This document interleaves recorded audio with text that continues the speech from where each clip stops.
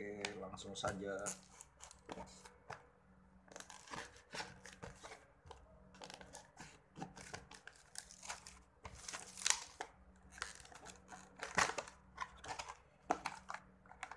Oke, jadi box ini dapat 5 critical pack. Jadi setiap pembelian 6 pack kita dikasih 1. Ini belakangan aja. Kita mulai dari batch kiri.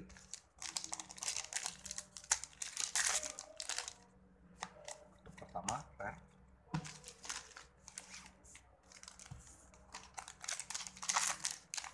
Untuk kedua Gurguit grade 4 yang gue memang mau karena cuma dapat 2. Untuk ketiga Sone Blok juga. Untuk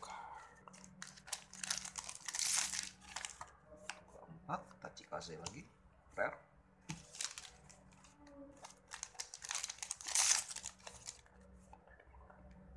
Kartu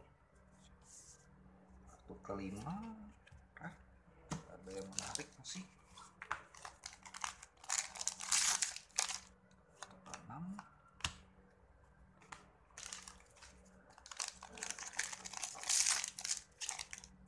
dan kita dapat Nova lagi 1. 2 RR udah keluar.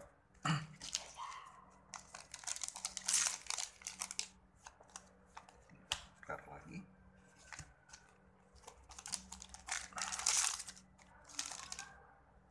Dan double rare Jigaknya Tachikaze Loket Gambler.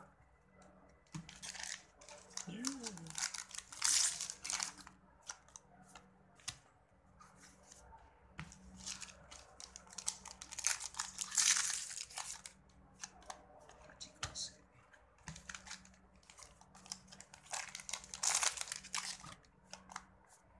rare.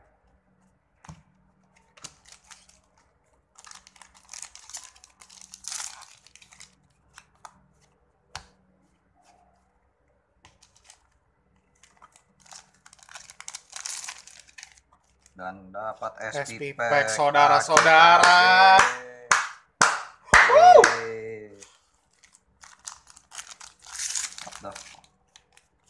SP pack ya, Tachi again.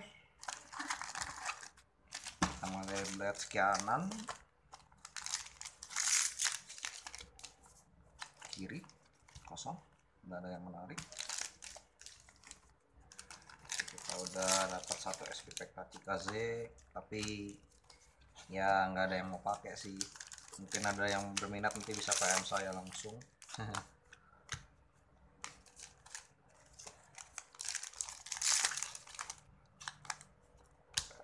Masih ada 4 holo karena SP pack dia makan slot rare, jadi dia nggak mempengaruhi rarity.